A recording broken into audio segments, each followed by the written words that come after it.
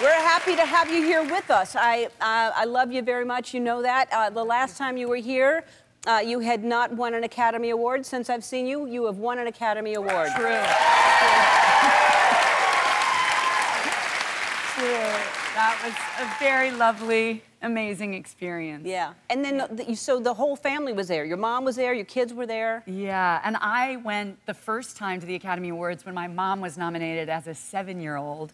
So to be back there with my mother and with my children was really moving and really, really special. Yeah, I bet. I'm sure. And your son is now, which is crazy. Crazy. 20 years old. Yeah, graduated during the global pandemic, so we didn't get to catch up on all the things that have happened to all our lives. But he graduated, he's doing amazing, making incredible music now, and my daughter is 17. God. That is crazy. So where did you go? Because I saw that you jumped in the ocean for him for his 20th birthday. That's a big birthday present, to jump in the ocean. Yes, it was in the North Sea in England, and it's the coldest experience I have had. Ever. Do you like getting it? Some people do that because it's a good thing to do for your body. Do you like doing that, or you did? I've heard it's very good for you. I'm from Santa Monica, California. So when it's like 72 degrees, I'm grabbing a sweater, maybe even a parka. I'm not gonna lie. Yeah. So it was completely a ritual. I was so thrilled. I threw myself in because he loves the ocean and he wanted to be there and he loves to surf. And this was gonna be my act of bravery for him because he makes fun of me. And it was amazing.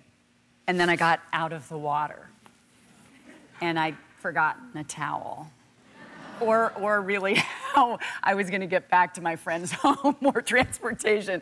So I subsequently have never been so cold in my entire life, but it was totally worth it. What did you do? You had no towel. What did you do? I ended up just being freezing and wet and getting a ride from a friend to someone else's house in the English countryside, and it was an amazing experience. Wow. But I kind of don't mind Santa Monica either. Think it through next time. You do the Wim Hof method. Exactly. And your daughter is looking to get into this business, which I think is incredible because it'll be, how many generations will that be? Because third generation actor, and for my son, third generation musician, because Ben Harper, their dad's parents are musicians. So there is something very moving about it. And I mean, Jaya's 17. I started very young at 11, but I'm so happy that she's waiting and wants to go to school, but really knows in her heart she wants to act. And maybe if she does, we'll end up having the privilege of working together one day. But why is she waiting? I mean, you were 11 when you started, so are you making her wait, or she wants to wait? There's a TV on right now. We can talk about this later. You don't want her to see this. Actually, you just said you started at 11. I didn't out you. You outed yourself. But she does often say, "You didn't wait," and I basically make her wait. Oh, you're making her wait. Yeah. Do you wish they would have made you wait?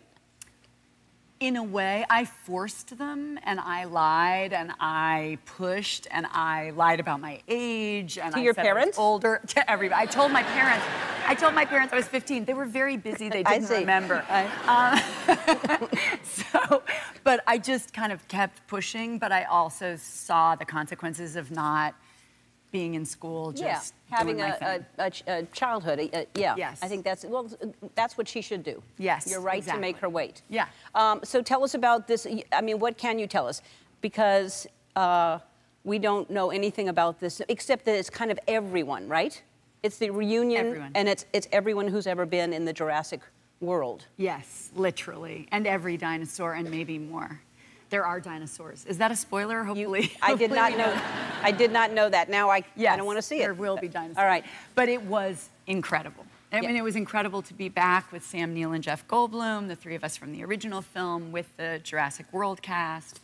And particularly amazing and intimate that we ended up living together because we were the first film back during the pandemic.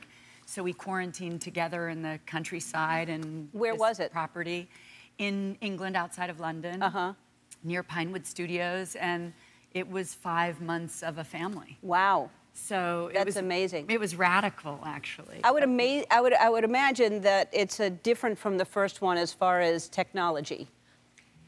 very different. And what's incredible is people ask me often, you know, when you made the first film, what was it like being in a blockbuster? We were making this pioneered experiment of Steven Spielberg with ILM, who came together with Stan Winston, who built these incredible animatronics. But ILM designed computer-generated imagery that we hadn't seen in a movie before.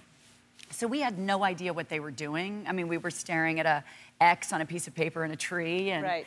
I remember on the first day having no idea what it would look like, except that Steven had this dream to bring dinosaurs back for all of us to witness. We had to look at the sound of a roar for the first time, the cast. It's one of the opening scenes of the movie. And they said action. And just as we're supposed to respond to the dinosaur, everyone looked a different way because there was no sound. So we said, Steven, can you please help us? We have to be able to look at the same time. He was like, oh, yeah, I've got this. Action. And over a megaphone, Steven goes, roar! And we were like, this is gonna be a disaster. So this time we knew the dinosaurs will probably look real, and there were even sounds. I was like, there's a real sound of a dinosaur someone's playing for us. So it was amazing. But are they able to reenact what a dinosaur would have sounded like now? They probably would be able to do that now. Yes, and it's radical hearing all the different animal sounds they've used to sort of create this one terrifying, sometimes adorable. So. But scary. Yeah. All right. Scary. I can't wait. All right, more with Laura after this. We are back with Laura Dern. Laura Dern? Did I call you Dern? Yes. Well, we have our That's what I call names. her. Nobody knows that. That's our secret word. Dern. Next month is the 25th anniversary of the coming out episode that we were on together, and.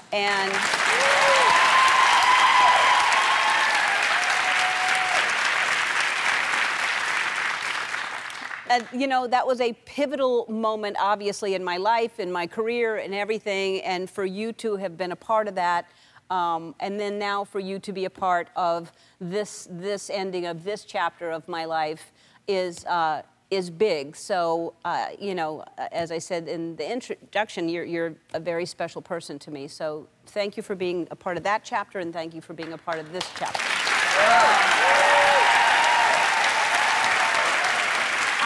I'm profoundly moved to have been part of that origin story of you being your authentic self for all of us, and the closure of that chapter, while then you've given us these incredible 19 years. And I mean, I want to take this time to say, how do you feel? How do you feel at the closure of this time with us on this show? I feel really emotional. I feel like some days are easier than other days. Some days I just cry, and I'm gonna miss it. It's just, as you know, as it keeps getting closer and closer. We only have 5 more weeks of taping, so we're all feeling it. We're all getting. Twitch and I are, even Twitch is crying. Like we're all taking turns crying, and. It's emotional. This was big. This was 19 years of me being able to bring a lot of joy to a lot of people, and there is nothing like knowing that, to have a feeling that you've made people happy, that you've given love and joy on this scale.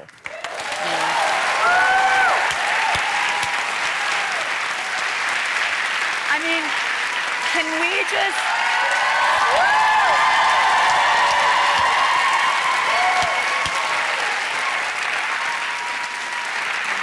I'm going to get emotional asking this, but can't we all agree on some kind of shared ritual that we're going to do every day at 3? I mean, what are you going to be doing, and can we just copy that? I don't know what I'm going to do. Honestly, people ask me what I'm going to do. I'm taking some time to really reflect on what the next thing is. I mean, I started in stand-up because I love making people laugh and I love making people happy, and then it turned into a sitcom, and then it turned into this talk show, and it'll be some form of that. I don't know what form it's going to take. I didn't know this was going to happen when this started. So, but like I said, I love what this show has been. I am proud of this show, and I think everyone who works here is proud to have been a part of something that hadn't happened in daytime before. Music became a giant part of this. Helping people has become a giant part of this. So Well, I would just add, I think I can speak for all of us and everyone watching who has fallen so in love with you over these 19 years and previous, like myself. We knew what we were experiencing together for the coming out episode and what it meant and the cultural shift that it made. And I'm gonna get emotional because I get to be here in these last weeks with you all. But I hope you're able to take in what in these last 19 years it has meant to be in America's living room every day, and the profound cultural shift you have yet again made by allowing the world to get to love the authentic, true you with the subtleties of sharing what you and your wife did for dinner last night. There is a profound paradigm shift. So I am here to witness yet again another profound paradigm shift, and thank you. And I hope you take that in, because we're so blessed by that.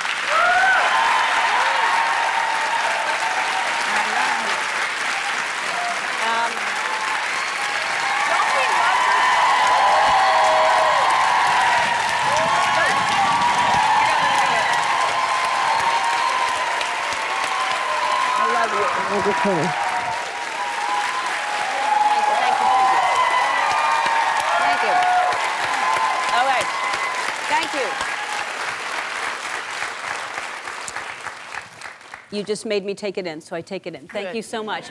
Now I have to plug your movie. Jurassic World Dominion is in theaters June 10th. I love you so much, and thanks for that. Thank you for everything. We'll be back. We love you.